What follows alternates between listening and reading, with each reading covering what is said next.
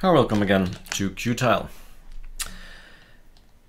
We are going to look at the following topic, and that is normally when I am on a tiling window manager, I press super and then 1 and 2 and 3 and 4 and 5 on my keyboard, which is an azerty keyboard. And at this point in time that will not work. So I need to tell the system, and that's the story of any tiling window manager, that I have an azerty keyboard. So let's see where the code is to change your keyboards. So it might be working for you, which means you have a qwerty, but if it's not, you need to delve into the possibilities how to change it. So here it says for qwerty keyboards it's 1, 2, 3, 4, etc.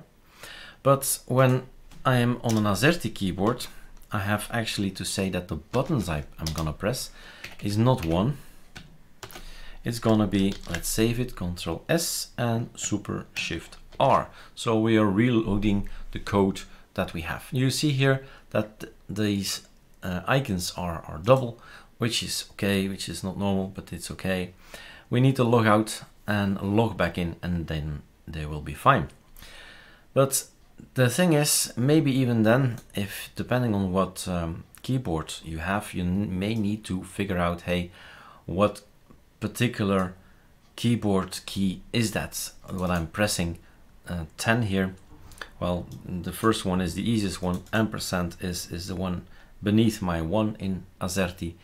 EAQ is E accent, etc, etc. So all these well, keyboards elements or keyboard shortcuts have a name.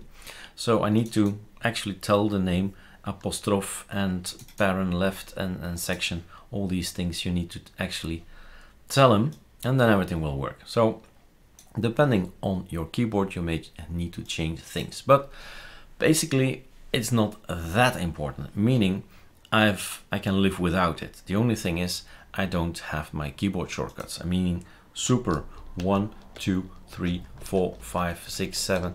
This is not working if I am on azerty, but the only thing I'll do is just click here and go to the workspace I need to go.